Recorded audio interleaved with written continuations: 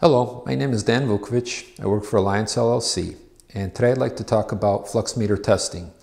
Earlier, we spoke about flux meters, search coils, and Helmholtz coils, which is the equipment used to do this test.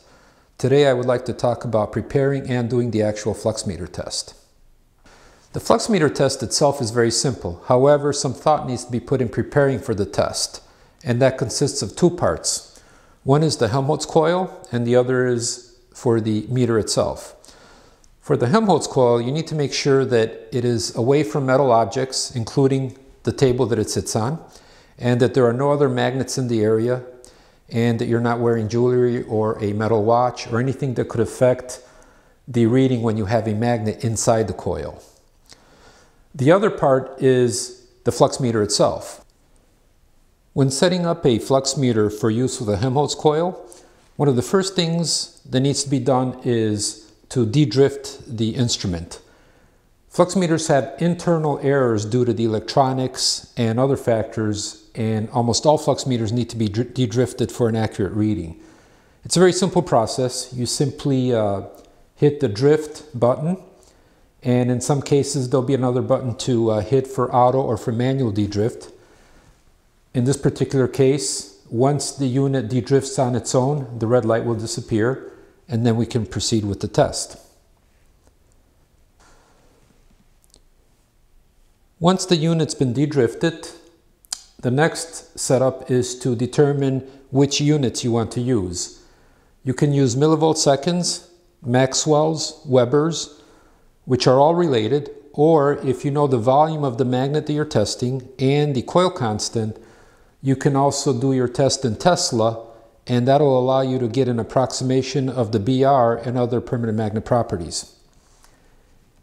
After you've picked the units, then you can pick the range. The range basically needs to be set up after you've hooked up your Helmholtz coil, because larger coils will require a lower range than smaller coils. If you use your flux meter several times a week, a good idea is just to leave it on. You will spend less time de-drifting it and setting it up.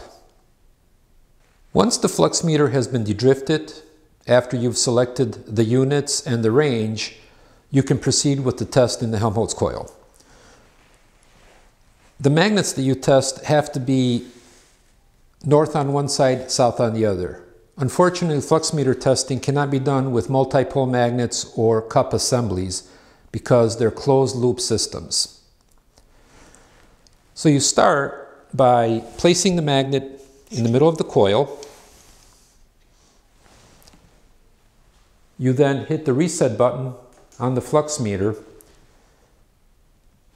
and you pull the magnet out as vertically as possible. It's important to pull it out enough so that it doesn't have an effect on the coil. And as you can see here, the closer you get to the coil, the reading's changing. So if we do this test again, we hit reset. Pulling it out this far, it gives you about 1940 millivolt seconds. However, if you pull it out all the way, now you're at 1984.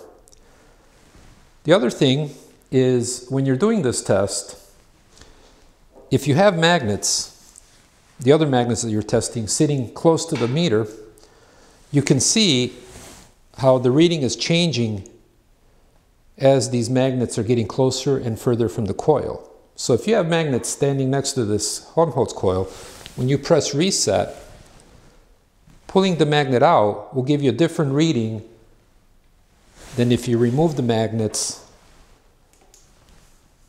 and do it properly.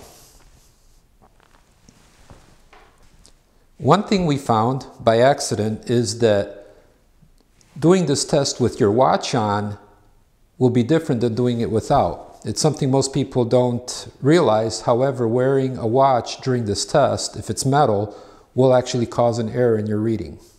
And as we said earlier, the test cannot be performed on closed loop systems because you need to have north on one side of a magnet and south on the other. In this case, you have a cup magnet where one pole is channeled through to the other side so that it's on the same side as the north side. If you place that magnet in a Helmholtz coil and you do a test, in this case it's 924 millivolt seconds. If you use the magnet that's inside that cup and you do the same test, you have 1500 millivolt seconds. So it's very important to understand that the flux meter test can only be done on magnets with one pole per side. The lines of flux from a magnet need to be perpendicular to the plane of the coil in order to have an accurate reading. Likewise, we also talked about the influence of metal objects on the test. In this case, I put a metal plate under the Helmholtz coil to show the difference in reading using the same magnet with and without it. So with the plate, you have 2123 millivolt seconds.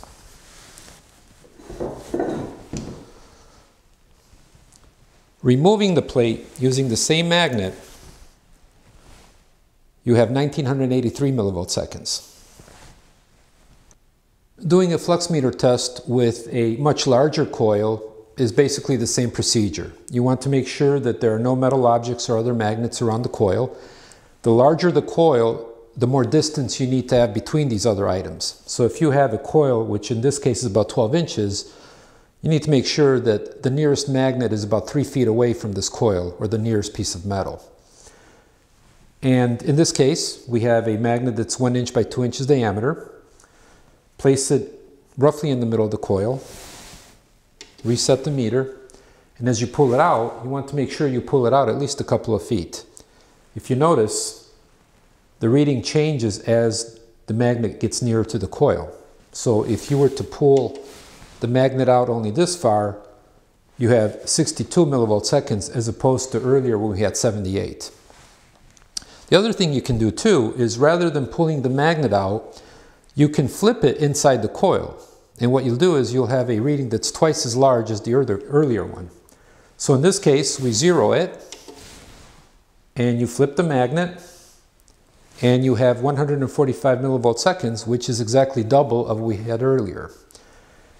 It's called a magnetic moment test, and it's up to the operator whether they prefer to flip the magnet inside or pull it all the way out of the coil. Also, it's important to pull the magnet out perpendicular to the plane of the coil for an accurate result. In this case, we have 72 millivolt seconds.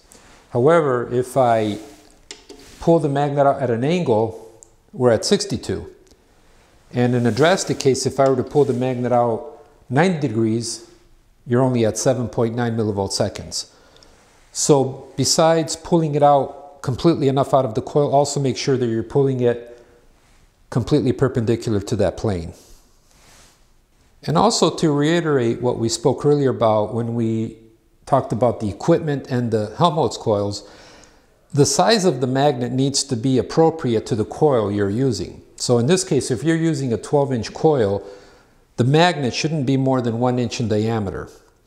If you try to use a magnet that's too small for the coil, the reading will be inaccurate because it'll be too weak. In this case, a 1/4 inch diameter magnet will only give you a reading of 4.0 millivolt seconds as opposed to 78 millivolt seconds with the larger magnet. The same is true if you go opposite. If you try to use a coil that's too small, such as one of these, even though the magnet will fit inside, the reading will be so strong that it will be inaccurate. There are several things that you also need to be aware of when using flux meter equipment.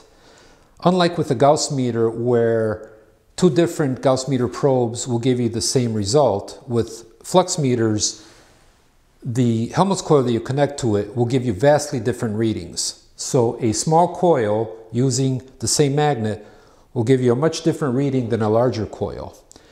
And even 2 similar coils may give you different readings if they have a different coil constant. Coil constants and selecting the flux meter and Helmholtz coils was discussed in our other video, which will give you more information on that. However, importantly, if you have a coil and meter at the end user location and you want to have one at the plant, the only way to get very similar results is to have the identical equipment. For more information about flux meter testing, the equipment, and preparation, please visit our website or feel free to call us at 219-548-3799.